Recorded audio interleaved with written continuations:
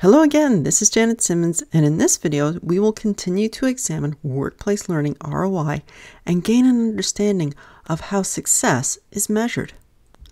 We will begin with 2 analysis questions, and then we'll look at 3 reasons for measuring success and ROI. Next, we'll take a brief look at Kirkpatrick's model of training evaluation, and then we'll examine Phillips' ROI methodology. And we'll wrap up the video with measuring success and ROI before looking at a synthesis activity that you will include in your PBL assignment.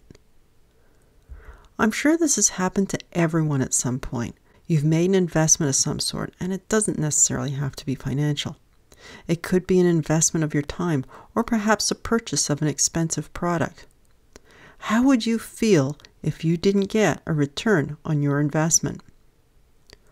While the response is important, it's also important to learn from these types of mistakes. What would you do differently if the same opportunity arose? And why do you think it's important to learn from these types of situations? Every organization that undertakes training must evaluate it. There are a number of reasons for this, such as justifying training and development budgets and investments. Training is often conducted to teach learners how to do a task. So, determining training effectiveness is also important. As we discovered earlier, there are different types of training, such as formal and apprenticeships. Therefore, evaluating the training method or methods used should also be evaluated. While we haven't discussed it in depth, you should keep in mind that this would also include the delivery methods and instructional design.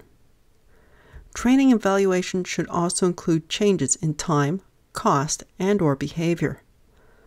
Evaluations are conducted to also identify the strengths and potential weaknesses of the training program, and of course to determine if the training is appropriate. Training costs time and resources. Therefore, training programs are evaluated to provide evidence to stakeholders and management. This, of course, will also gain credibility with executives and will assist with the decision-making for program investments and funding priorities. In turn, evaluations also support marketing of training and human resources development programs. Finally, return on investment training evaluations build trust for training throughout the organization. Donald Kirkpatrick created one of the most famous tools for training evaluations. Kirkpatrick's ideas and approaches are also considered the gold standard for training evaluation. For our purposes, we will examine Kirkpatrick's 4 levels of evaluation. These are reaction, learning, behavior, and results. The first level is reaction. This level focuses on the training participant's reaction to training. This should be thought of as the participant's satisfaction with the overall training experience. This type of satisfaction evaluation is considered lower level, as it does not dig into the learning experience. Nonetheless, the reaction of participants is important to record, as it often is used to evaluate the training design, the instructor, exercises, relevance of the information presented, and perhaps the facilities where the training took place. The second level is learning. This level measures what participants actually learned compared to what they were supposed to learn. This is best measured against the learning objectives.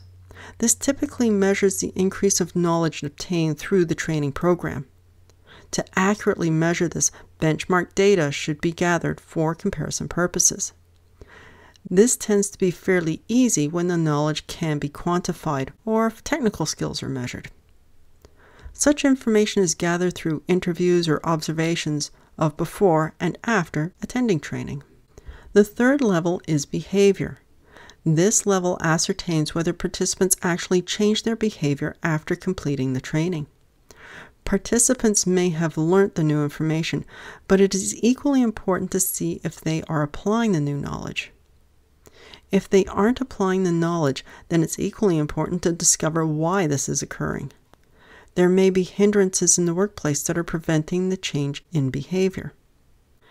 Nonetheless, measuring the changes in behavior should occur directly after training and then again sometime after the training is complete. This will indicate if participants have adopted, rejected, modified, or discontinued applying their new knowledge. In Kirkpatrick's model, the highest level of evaluation is results. The results are measured against the outcomes originally stated in the training program.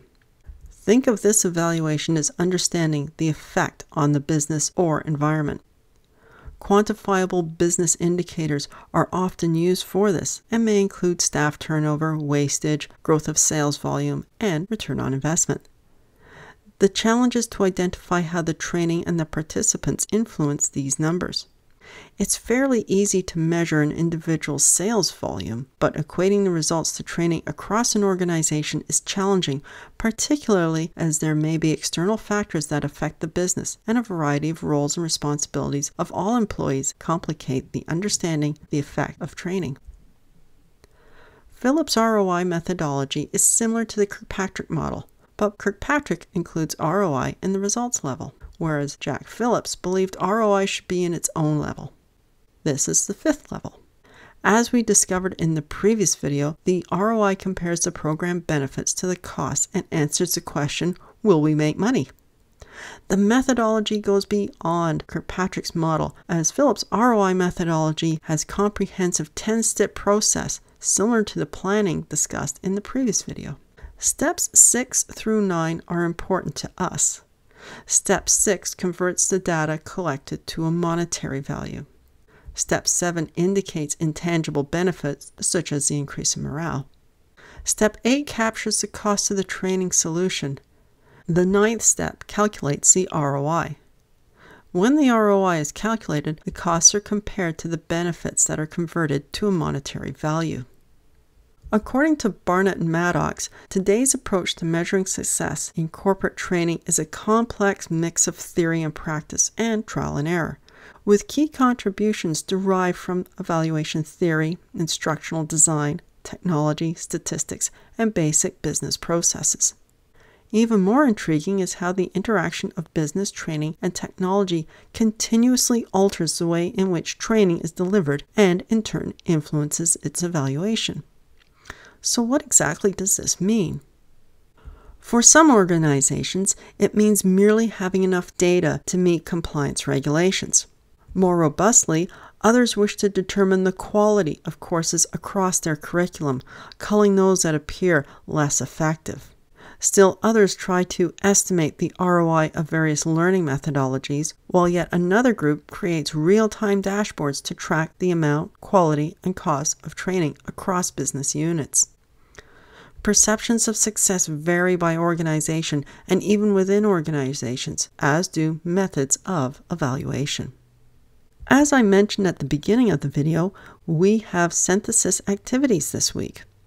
Start thinking about ROI and how it affects the scenario in your PBL.